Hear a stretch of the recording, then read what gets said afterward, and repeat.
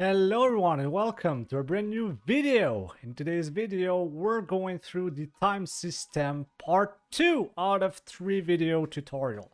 So what we're gonna cover today is how to change the tint according to the correct hour, and also an easy way to implement and modify events inside your game, most notably lighting, NPCs and whatnot, in order to make it fit your time system, and also to make it relatively easy on you so that you don't spend 3 weeks working on a single inn because of so many hours and variables and stuff that you don't consider, which overcomplicate things.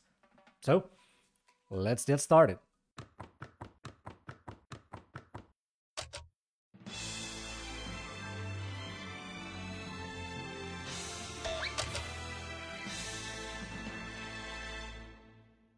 Alright, so let's start with the tint. So what I'm gonna do is I'm gonna give myself a little space over here, just in case, and I'm gonna go with a tint manager. Awesome. Which is gonna be its own section, of course. Now, the tint manager, essentially, the way that I like personally to implement it, and it's really up to you on how you want to do it, is that I always have a variable which is my type of maps. I don't know if I think I created that one before in a previous tutorial. Yep, we have the type of maps, which is like can be inside a village, haunted house, forest, and whatever. And I'm pretty sure that depending on the of your type of map, then the tint is going to be different. Now, in order to implement this correctly, not gonna go too much details into that for today's video, but just keep in mind that you can always implement the tip of type, then have an event that set it correctly whenever you walk inside a map, and then the tint manager could then address one of those tint inside the video tutorial. So you could have, for instance, type of maps, and I already talked about this, I think, in a previous video, so I won't go through too much details, but I could have n 2 equals, I don't know, outside standard village, 3 equals fire dungeon, and whatnot. Don't really matter. Alright, now what we're gonna do is we're gonna have the tint, more like the n tint. Alright, and essentially what the tint manager does is that whenever it is called, and should be called by, in my case, usually what I do is I call it through the advanced time, because the tint of my games are always dependent of what is the current time inside my RPGs, but you could also have it to run it through the game manager. It's really up to you and how you want to implement your things, but just keep that in mind. So what I'm going to do is we're going to call the fence manager itself, and what it's going to do is that essentially depending on the type of map that we've set, in our case, it's going to be map 0 equals n. Should I start with that? And so if it's map type of map 0, then we're going to call the command event, which once again is going to be int tint. And inside intent, depending on what time it is inside our game, then we're going to change the tint entirely. So once again, it's not really that hard. So I'm gonna have a couple of variables. If you want, if you're very minded and want to work hard for very great results, the one I recommend the most is always to take the current hour you have and make like 24 different conditional branch, and then for each one of those, then you're going to slightly change the tint of the screen to make it gradually and slowly change over depending of what time it is, in order to have a good effect over the tint of your game based on what time it is. But for today's video purposes, I'm not gonna do it, so what we're gonna do is keep it very basic. So it's gonna be, if it's under 6 hours, that means that we're currently at night. Otherwise, let's go with under 16 or equal or under to 16. Actually, it's gonna be an else, which is gonna be an else otherwise here. And otherwise, if once again condition is going to be, let's go with once again smaller or equal to 20.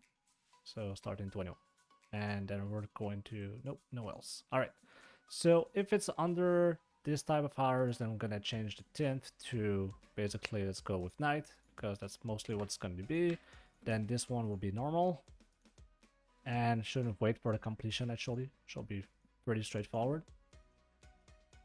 since it's only to give you a good idea on how you can implement the tint inside your games. And finally, we're gonna have this over here, which is going to be the night. And I just realized that I completely forgot about the sunset. So no, actually this one should be the sunset, and we're gonna have the else branch that over this, then we go back to night. There we go. Awesome. So since it's called inside the advanced time, let's, instead of waiting 2 frames, let's wait for 1, so that we can test it twice as fast. And I think that should pretty much be it. So let's try this out. Alright, so we have a tint here, which is the middle of the night. It works well with our time placeholder, which is good. And then we got the past 7 o'clock in the morning, go back to normal. And then we've got a sunset, maybe a bit too on the red side, so I mean, could definitely remove a little bit of that red. And finally, we go back to the night. But essentially, it's up to you to decide how to implement the tint and the colors you want. It's only to give you a good example on how you can implement tint or based on the current hours of your day. Alright, now something that I want to talk about for the hours inside our game is basically the events. Now, as you can see here, over here, we have a chandelier that is lighting, and we have got also one over here. And they work fine and all, but I feel like it doesn't really make much sense that these are kind of working all day. It feels like, well, I mean, if it's daytime, why the hell is that lighting up? Like, makes no sense. Like, at night, I can understand. Maybe inside the evening, I can understand as well. But other than that, what's the purpose here? So, how can we easily implement this? Now, there's 2 ways to do about it. The most complicated is always to play with the hours and multiple branches, not branches, but event pages, and play around this. But I feel like it can get very, very tedious and a lot of hard work, especially since we're not trying to make a AAA RPG here. Like, we're still working with RPG makers, so let's be fair on ourselves. Not gonna be the game of the year always, can definitely be a great and an awesome game. And if you want to do it with the hours, fine, go ahead. But I feel like the amount of work and effort put into that, if you go with the hours and possibly even the minutes, compared to how you can simplify it in order to make your life a lot easier, isn't worth it. And so that's why I'm going to show you a little trick on how you can simplify those type of things. So what we're going to do is we're going to work with switches. Now I'm going to have 4 switches. One is morning. Another one is afternoon. Gonna have is evening, and finally is night. Beautiful. Now, essentially what we're gonna have to do is 4 pages, and I'm pretty sure you already understood where I'm going with this. So if it's in the morning, it's not stepping or anything, and direction fixed always. So this is the morning. Now we're gonna have to do the exact same thing for the afternoon. It's still not lighting up. Then in the evening, it's going to start to be lighting up, and the same works for if it is night. And I forgot to change this to it's afternoon. So we only need 4 pages, and the only thing now that we need to code is some logic inside our coven events that's going to turn this thing off and on. So time of day handler, and which the advent time is going to call. So time of day handler, and essentially what we're going to check is the hours of the current hours, and we're gonna decide based on that what current time of day it is. So I'm having so much trouble right now. Okay, good. So the hours, if they are smaller, strictly smaller than 6, then we're gonna have strictly smaller than 13. Yep. Strictly smaller than noon, sorry. So 12. Then we're gonna have 18. And finally, we're gonna have 24. So this over here is going to be nighttime. So let's go with this one's going to be turned off. So we're going to have to have 4 switches. Afternoon is off. Evening is off. And we have is night, which is going to be turned on. But first, what I'm going to do is copy paste this inside all of my 4 blocks over there. And essentially, okay, so this is nighttime. Then this is morning before noon. Then afternoon, it is, well, the afternoon. And finally, we got the evening until midnight. Cool.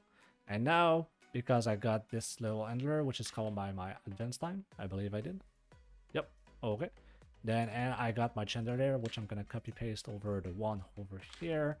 And also, let's go a little bit crazy nuts over here. So let's delete those 2 windows over there.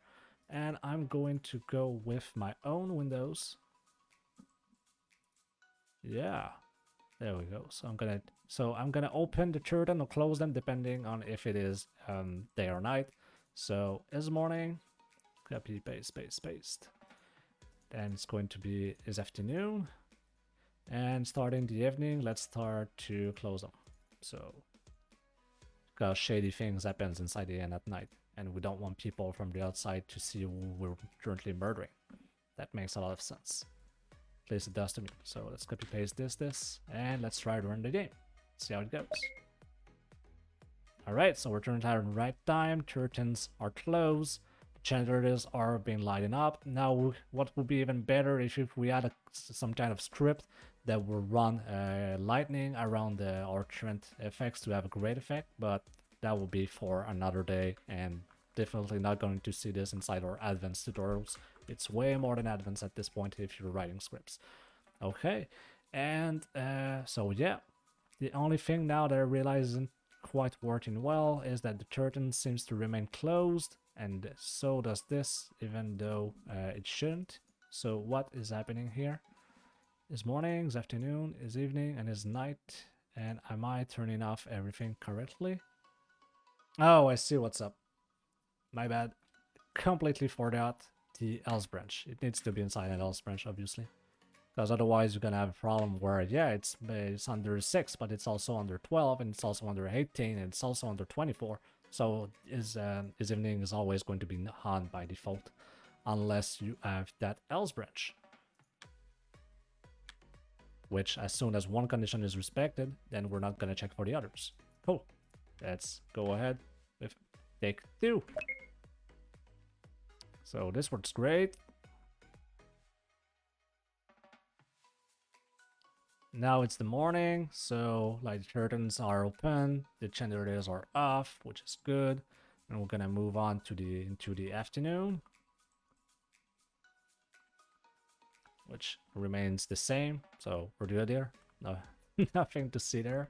And finally, let's fast forward a little bit to back inside the evening. The generators are back on, and the curtains are turned are closed once again.